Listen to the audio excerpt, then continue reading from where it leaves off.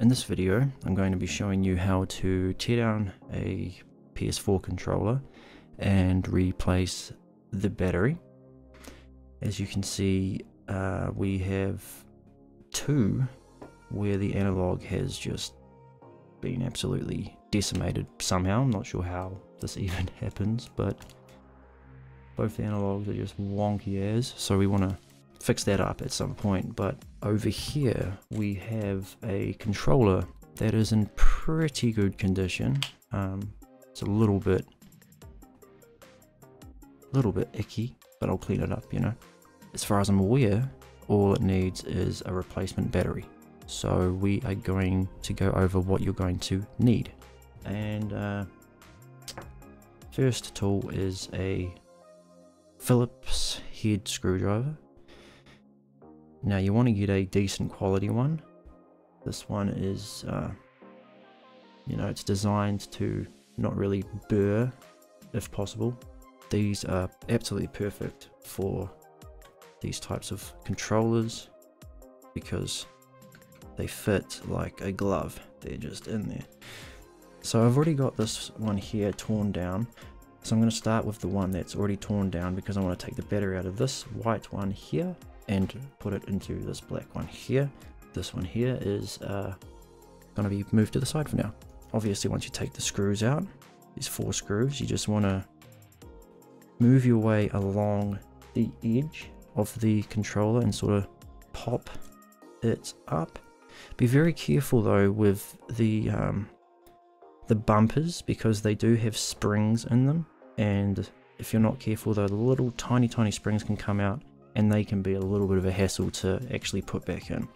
So just be gentle, but also with a bit of force. And of course I had already taken this one apart, so we're just going to undo this. So you want to flip it over and then be very careful here because there is a very short piece here connecting the battery. Preferably you'd want long nose pliers, but you can just use your fingers. You just want to pull it just ever so gently out. Just wiggle it a bit and out it comes. Anyway, so now that we've got that undone, we can place the bottom part to the side. And then here we have our battery. Now the battery is just pretty straightforward to remove. It's just sat here in a casing. You can just lift it like this. But before we do anything, we need to gently remove this. Again, if you've got some pliers, long nose pliers, I do have some somewhere, but I can just do it with my hands. But I do suggest using pliers if possible. If you're able to see it, it's right next to the battery there. Get a good view. You just want to give it a bit of a wiggle. And there we go. It's come undone. And you can simply just lift. And yeah, that's what it looks like without the battery.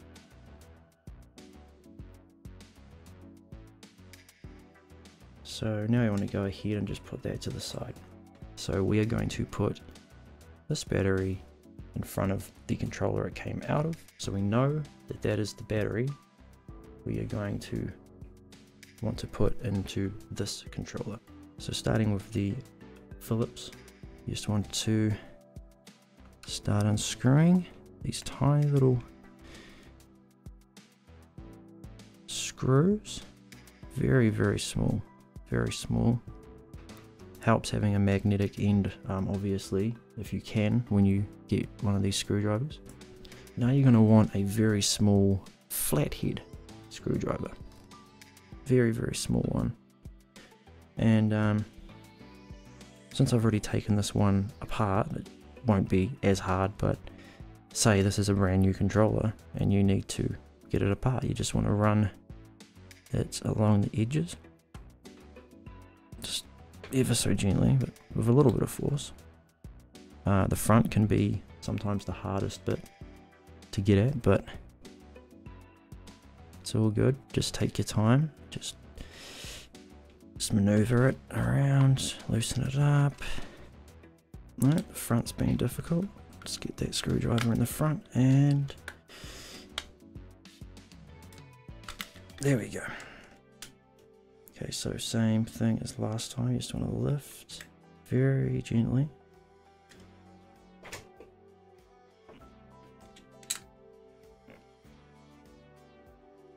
Let's place it like this.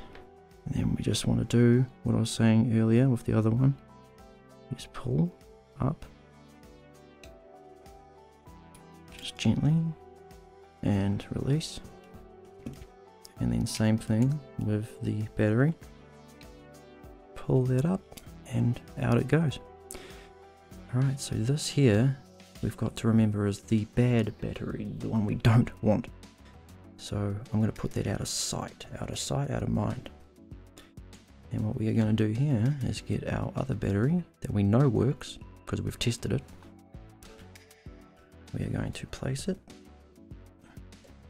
in, and then we're going to simply clip this back in like so. Just make sure it's fully clipped in, and then you just got to remember to put this back in. Always remember to put this back in, which isn't too hard really. Like I said, if you got pliers, use pliers because it will make your life a lot easier. So the blue side needs to go towards the battery when you're putting this in. And in it goes, just like that. Just want to wiggle it back and then put it back together.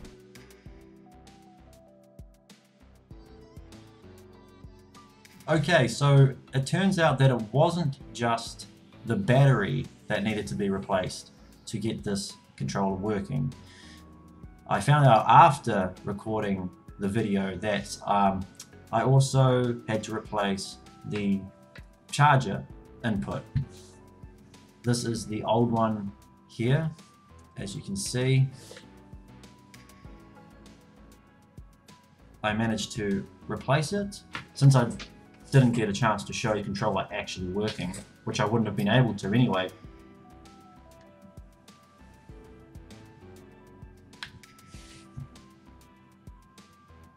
Alright, so it turns out that the camera recording software decides to cut off as soon as you plug in a controller. So I hope you got to see that, yeah, it at least lit up. I really hope that this video helped at least one person out there. And if you want to see more content like this, you know, drop a like, subscribe, comment, all that good stuff, and I shall see you in the next one.